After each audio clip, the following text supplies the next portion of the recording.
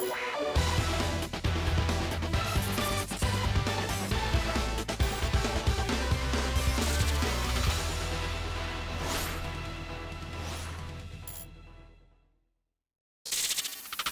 everyone, how are you doing? This is MD Tech here with another quick tutorial.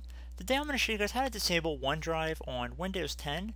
So this should be a pretty quick tutorial and we're going to jump right into it. And we're going to start by going down to our system tray, down in the bottom right corner of our screen. And you want to left click on this little upward facing arrow one time.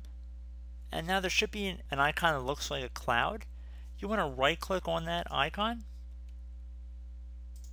And you want to proceed to left click on the settings button right above.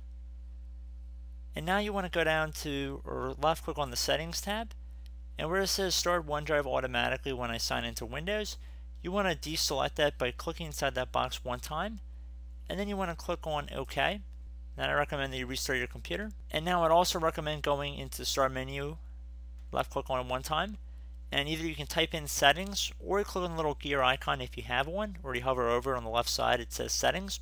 You want to left click on that. You want to click on the system tile or apps, depending on what version of Windows you're running. There might be a button that says apps, but for my version of Windows it's going to say system. And now I'm going to go underneath apps and features on the left side. So again, it might be a little bit different for you guys depending on what version of Windows you're running.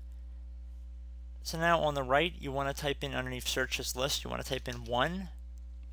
And the best match that comes up should say Microsoft OneDrive right here. Click inside of here and then select uninstall. It'll say the app and its related info will be uninstalled. Select uninstall. And if you receive a user account control window, you select yes. And this should completely remove OneDrive from your computer. So if you ever wanted to reinstall, you could always go through the Windows Store and get it again. But for most of you guys, once you probably uninstall, you don't want it again. So I just want to put that out there. But I do hope I was able to help you guys out. And as always, thank you for watching, and I will catch you in the next tutorial. Goodbye.